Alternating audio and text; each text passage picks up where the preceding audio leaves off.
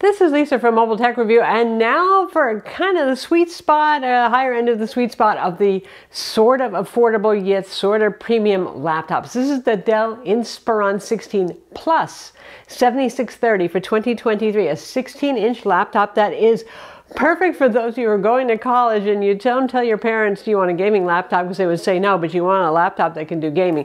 That's what this is. Instead of getting an Intel G series or a gaming laptop, you get the idea. Powerful. We have Intel H series 13th gen processors. Those are the 45-watt ones. Unlike the Dell Inspiron 16 not plus model, which has the P series 28-watt processors and tops out NVIDIA RTX 2050 graphics. Well, this one we have here is NVIDIA RTX 4060 graphics, 60 watts, so not super high wattage. You can also, you know, get it with a 4050 and same wattage, so it might be a good idea. But anyway, that's enough power to have game and also to do all that creative stuff that people want to do today, whether you're editing videos, you're doing a little bit of Blender work, you name it. We're going to look at it now. And now a shout out to our sponsor, ESR, an established maker of MagSafe accessories, among other things. And they want to help you level up your MagSafe charging with their 25-watt 3-in-1 charger that charges not just your iPhone, but also your wireless charging capable AirPods and the Apple Watch. It's Apple certified for the Apple Watch and supports full 5-watt charging. And also they have a car version of that, a 15-watt car charger that has Cryo Boost, just like the desktop model as well. So what does that mean? Cryo Boost means keeps the phone cooler, up to 10 degrees Fahrenheit cooler than competing chargers. The 25-watt 3-in-1 charger can charge an iPhone Pro to full from empty in 2 hours, which is faster than one of our certified competing brands by 45 minutes.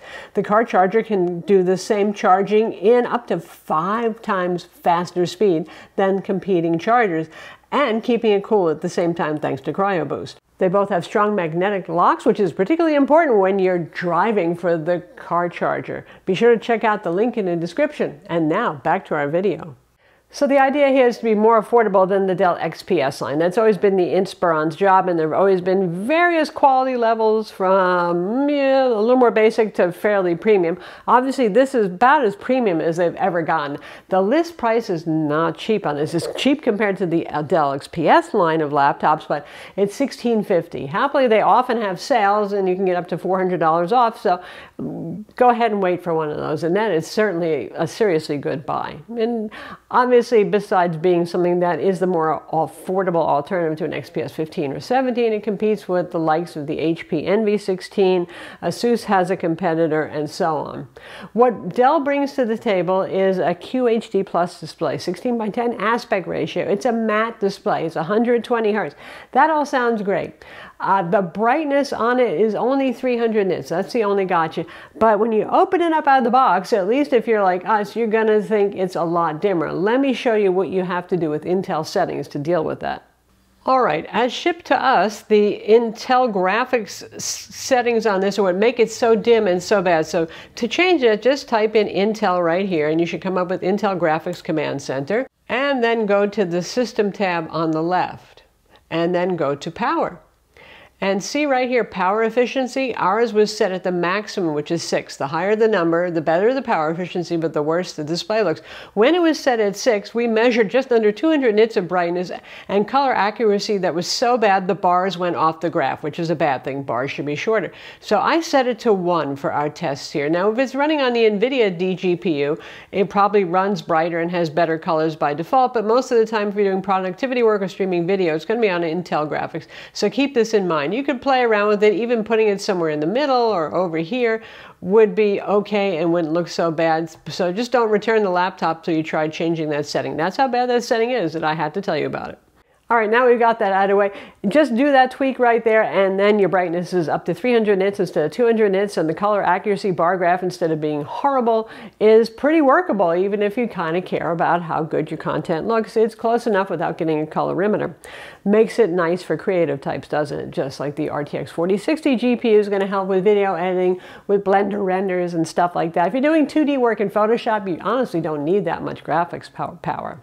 However, the Intel H series Core i7 CPU will be good to have no matter whether it's Photoshop or 3D work, anything in between. Goodness knows, maybe you're a power accountant and you've gotten to the point in graduate school where you're doing massive pivot spreadsheets and all that sort of thing with lots and lots of rows. It's there. And the cooling on this is pretty good. We'll take a look at the internals so you can see that. It's got 2 fans inside, one of them being pretty beefy actually. The surface temperatures on this, considering we do have an aluminum chassis on board, not bad even when it's working hard. Now something to note is the performance plans make more of a difference than usual, and that's actually a good thing for a mixed-use laptop like this. You're bringing it to class or you're bringing it to the office in a meeting and you're not doing any heavy lifting, right? The balance mode really does a good job of preserving battery life, but if you really need all the oomph, like in benchmarks, for example, we saw like a 15% increase in benchmark numbers if we put it in performance mode versus balance mode. Usually we don't see that much of a difference, sometimes even 20%. The benchmarks that you'll see on screen are all done in balance mode, which is how it ships out of the box. So you can do even better is what I'm telling you there. So it's nice to have that. That's what power plans were meant to be. It's good to see they actually do make a difference. The ports on this are pretty decent. You have 2 USB-A ports, you have Thunderbolt 4, you have a barrel pin connector for the charger so it doesn't use up your USB-C port, though you could use a USB-C charger. You have a headphone jack, thank God, and a micro SD card slot. If you get the less powerful Inspiron Non-Plus models or the 2-in-1, yes, there's a 2-in-1 also less powerful than this, then those have more room inside because they don't have the bigger DGPU and you can get a full-size SD card on that. So that's pretty decent. We have the HDMI 2.0, not 2.1. Well, at least we have HDMI, don't we? Keyboard on this is pretty tactile. I'm not even a fan of the XPS series of keyboards. I find them a little hard feeling and low travel, but this is very tactile and clicky. It's nice, and the trackpad I love. It is responsive, it doesn't do anything weird. It's not too slick and slippery, so you don't have your finger going whoop, whoop everywhere and doing things you didn't mean to do. Well done on that front.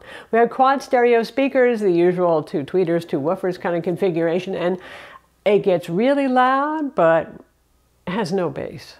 Battery life on this, like I said, keep it on balanced mode and you'll do well. If you leave it with the Intel draconian graphics quality settings too, that will extend your battery life at the price of looking at a very dim and icky display. But anyway, I left it at the default middle setting for the Intel graphics there, and running it at 200 nits of brightness, doing mixed productivity work and some streaming video, the 86 watt-hour battery averaged about 7 hours of runtime, which for a laptop this powerful with a 45 watt CPU and a decent dedicated graphics processor inside, that's pretty good.